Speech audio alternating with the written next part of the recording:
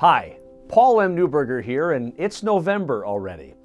Look around and appreciate the beautiful fall colors, a few remaining warm days, and the wonderment of God's amazing creation changing seasons yet again. It's almost enough to make you say, dare I say it, thankful.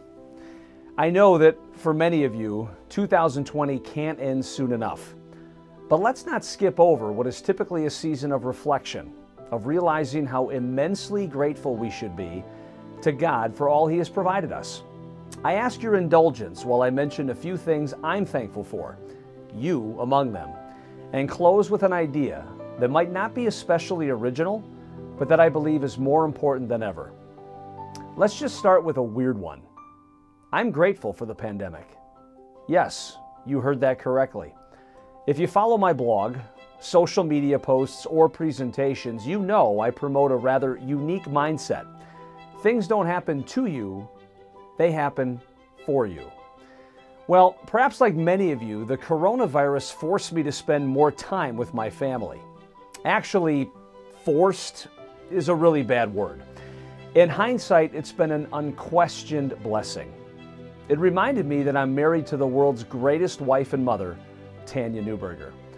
The wonderment of my 3 children, who are so amazing, I'm still stunned I had anything to do with their creation, was reinforced over and over.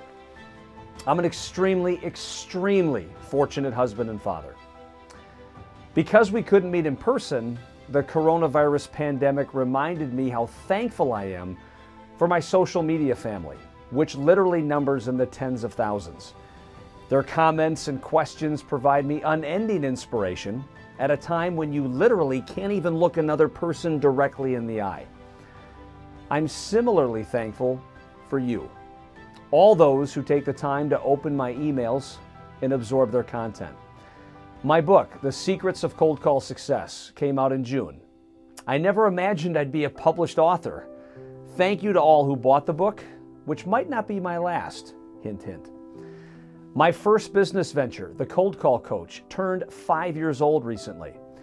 Thanks to all who have helped sustain it and keep wanting to learn more. Most importantly, C-Suite for Christ also celebrated a birthday. It turns 2 years old in December. People said a faith-based group of business executives would never fly. Don't cross those lines, they said. Well, we did. C-Suite's reach is now international and growing by leaps and bounds on a daily basis. I'm grateful beyond words, to be honest. It's all God's doing, not mine.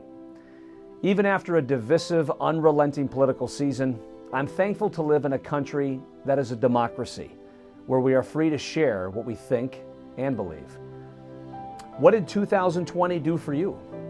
Did you find a way to give thanks amid all the chaos? I'd love to hear your stories. Email them to me at paul@paulmnewberger.com. I'll share some in an upcoming newsletter. Finally, we're officially in a season for giving thanks. My hope is that we treat every day as Thanksgiving, where we recognize how blessed we are and thank God for His unending generosity. Let's give thanks every day of every year, even if some of those years seem harder than others.